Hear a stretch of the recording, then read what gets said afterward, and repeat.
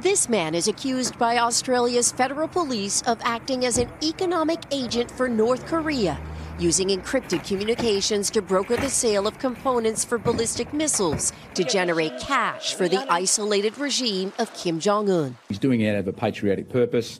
I think at the end of the day, he would sell whatever he could. 59-year-old Chan Han Choi had been living in Australia for 30 years. He's accused of black market deals potentially worth tens of millions of dollars. North Korea is a dangerous, reckless, criminal regime threatening the peace of the region.